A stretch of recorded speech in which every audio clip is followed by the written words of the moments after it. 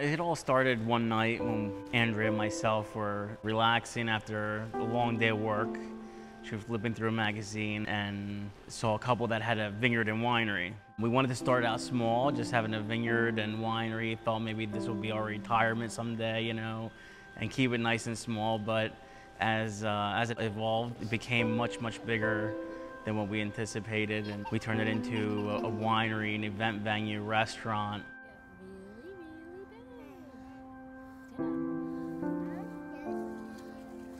I received a publication that, randomly talked about a husband and wife owning a vineyard and winery together. And I just casually mentioned to him, wouldn't that be a really fun business to get into? He took it very seriously and had a vineyard consultant here in, I don't know, a month maybe. And they were testing the land and checking to see if it would be great for vines, and it turned out that it was.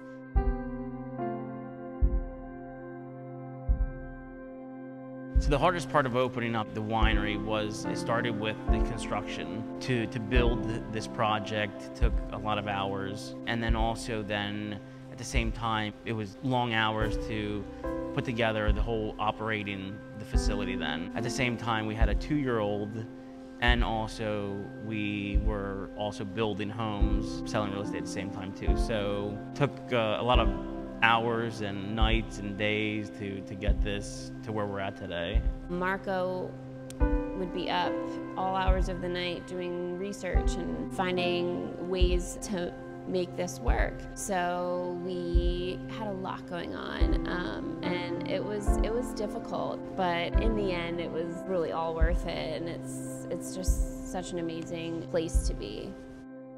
So we want our guests to, when they arrive to our property, to feel like they're have been brought to a different country, back into Italy, the Tuscan region. From the outside of the building being all stone, we wanted that Tuscan appearance. And when they walk into our piazza, which is our front entrance, they feel like they went back to Italy and have that experience. So from the moment they drive up and see that big 30-foot tower, I want them to feel like they're somewhere special. It's just so amazing to me that our vision is what we're hearing our guests say, is that they feel like, oh my gosh, I felt like I was back in Italy on a trip that I went to years ago.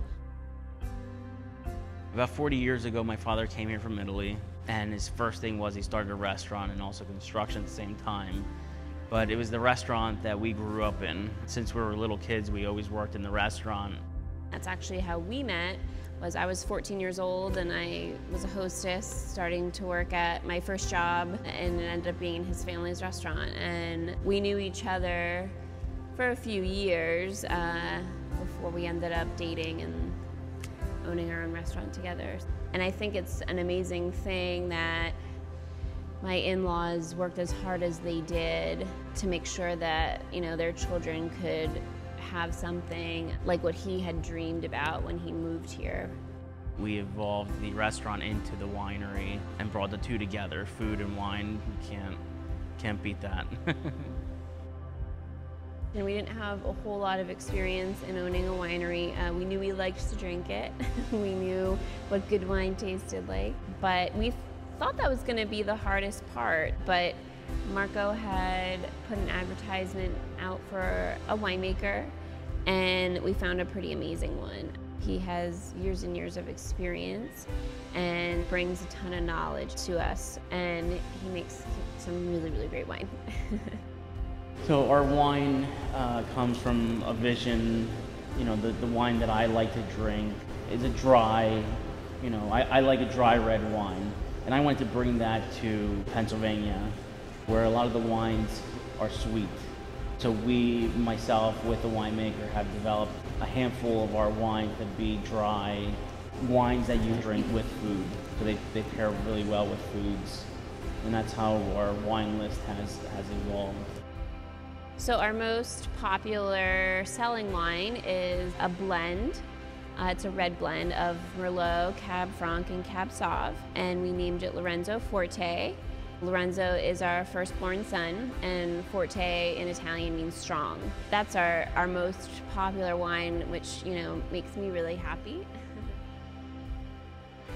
Our food here at Folino Estate is old recipes that we didn't stop tasting until that recipe tasted like my mom's food or my grandmother's food in Italy.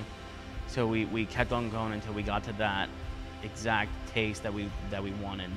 The old world Italian cooking. We have worked on our recipes from day one until we got the perfect recipe. Starting with our pizza sauce. We didn't stop making batches until we got to that perfect Italian style pizza. Our tomato sauce, the same way. We keep on going until we got to that taste that we remember in Italy, that recipe that my grandmother made or my mom makes.